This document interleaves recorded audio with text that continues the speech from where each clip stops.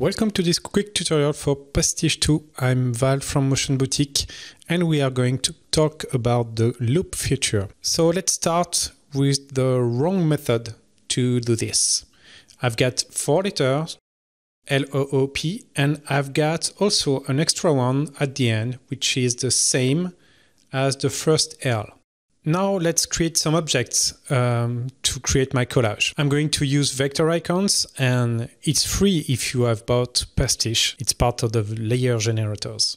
I'm going to create a small amount of objects. That's why I choose AV in the category. In this category, I've got 73 objects and I'm going to duplicate 30 of them. So I will have 103 layers.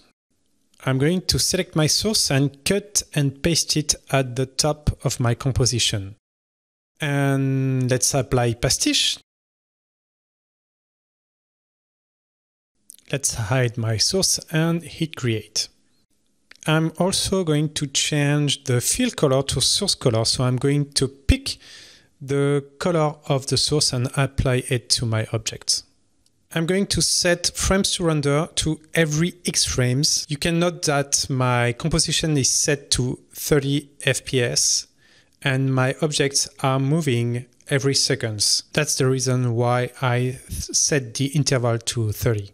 You can also see that my last object is at 4 seconds. So I need to define my work area to end at 4 seconds and 1 image.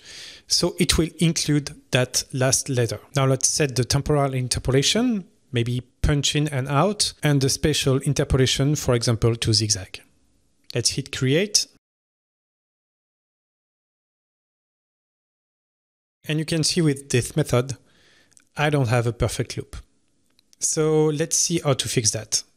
So first I'm going back to my source and I'm going to remove that last letter that we don't need anymore. And I'm going to animate the settings of my position, scale, and fill color. And for my last frame, I'm going to set them to use first value. When set to this, Pastiche will copy the first value of your animation at this moment. It will then create a perfect loop. So let's see the result. And you can see that now I have a perfect loop.